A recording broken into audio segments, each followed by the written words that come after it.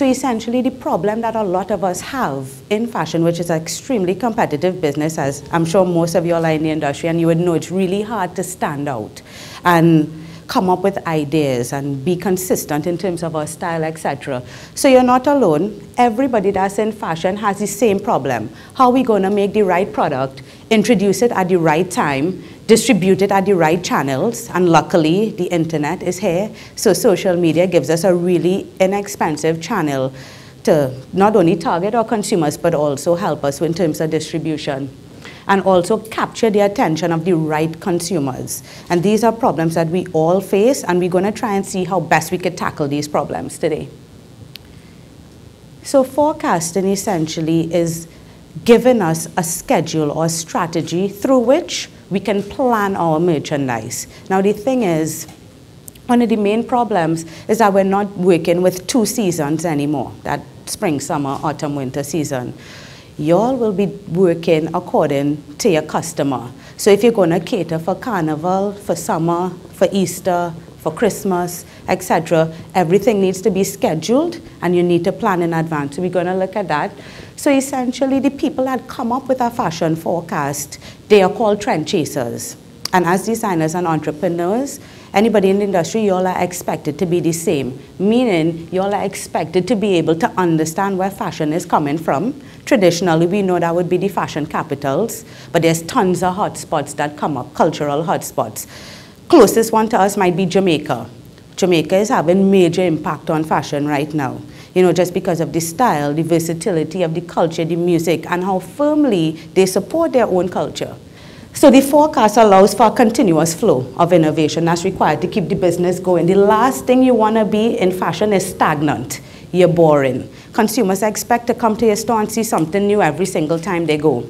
So we need to keep them excited, motivated to come in. So except what the forecast does, like I mentioned, is giving you strategic windows, letting you anticipate, okay, Carnival is coming up. From the shows, we can see leather, bling bling stuff, a little zhuzh is very in the rage right now. So we will basically adapt, and that's really up to your personal preference. Everybody doesn't need to be the same in fashion. It's really how you interpret it, and you're able to lend your own cool onto it and get the consumer to purchase. So what the forecast also aims to do is to predict the mood, behavior, and buying habits. So women, for example, we're not going to spend $100 on a pair of socks. Let's just be real, right?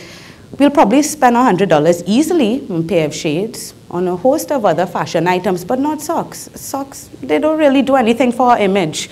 So in terms of understanding the buying behavior of young females towards socks, as a designer, if I was making socks, I'm not going to make socks that cost $500 a pair because my consumers don't want that. So we need to understand what consumers are willing to pay.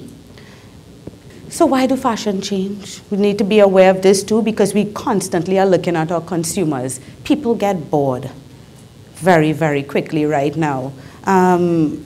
Instagram, the internet, all these social media sites, they're really accelerating the rate at which we could get information. So we need to look at the population, make sure that the makeup of it is going to work for us, so we can establish ourselves in the right area. Need to look at personal characteristics, and when we get to branding, we'll talk about that a little bit more in terms of making attributes of your brand and attaching it to the consumers. And we always want to keep our eye on the competitors. No matter how distinct your brand is, eventually somebody else is going to come and try and outdo you. Sucks. But that keeps you on your toes though. So your trend analysis, essentially, which is what you would need to do as well, is your fashion and your consumer scan put together.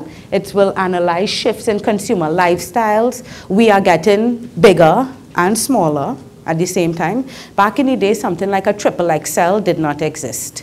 But now we have 3 and it's going up. Not only that, a 0 didn't exist either. And now we have double zeros. I see extra, extra, extra small, you know, and we keep going down. So we're simultaneously growing and shrinking, which is awesome. And it gives designers a little bit of trouble because we do see a lot of gaps in the market in terms of people catering for plus size and for really petite people. So we need to stay close to pop culture. It's usually tends to be very frivolous, which is why a lot of people don't take it seriously.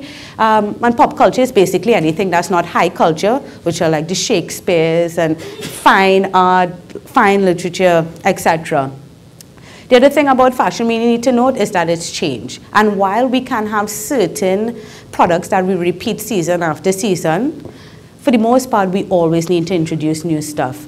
Converse is one of those people that have gotten away with selling pretty much exactly the same product for decades now. And that's because they've managed to build a really compelling brand identity around their product. Fashion is also a social and psychological response. Human beings are confusing by nature. We do not know what we want. We actually want to be differentiated and unique, but we don't want to stand out too much. You know, so it's kind of this ambivalence that we need to deal with that kind of drives us nuts. We are constantly manipulating our public image to fit the expectations. So, you know, I'm sure a lot of you would have liked to come here in your pajamas, not brush your teeth, and just kind of, I know I didn't want to put on makeup right now this morning, but I did, because that's what is expected of me, and if I didn't, I actually would feel a little bit, I don't know, insecure maybe. So it is a psychological response, and we need to know in everything that we design, there should be a cognitive and an emotional experience. Cognitive in the sense that I feel good when I purchase this product. The price and the quality and the wearability, it matches up and I feel good. I know I can get great use out of this product. So rationally, this product or this purchase makes sense. The emotional experience is the excitement of when you wear that new product for the first time and your posture straightens a little bit and you feel a lot better about yourself in public. Not only that, going into the store itself should be a really nice experience, helpful, which is why the luxury brands, you ever go into one of these luxury brands, you can get champagne, the seats are comfortable and padded, and like mass market brands where it's usually wooden. They don't want you sitting too long, like get it, get out, kind of thing. So the emotional experience is extremely important.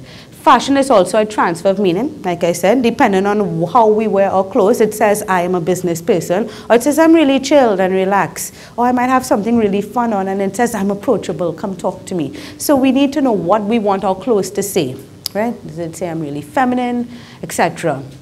Fashion is also an economic stimulus.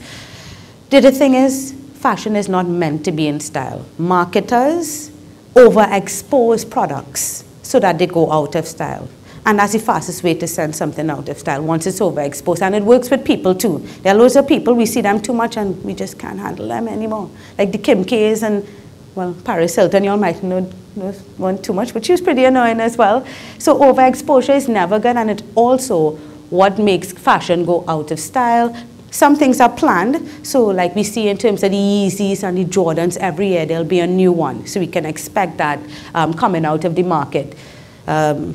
And my iPhone, which will definitely still be functional by the time the 8 comes out, but because I don't have it, I want it. So there's this drive for new. That's the other part of planned obsolescence. They introduce new products to make your old products obsolete.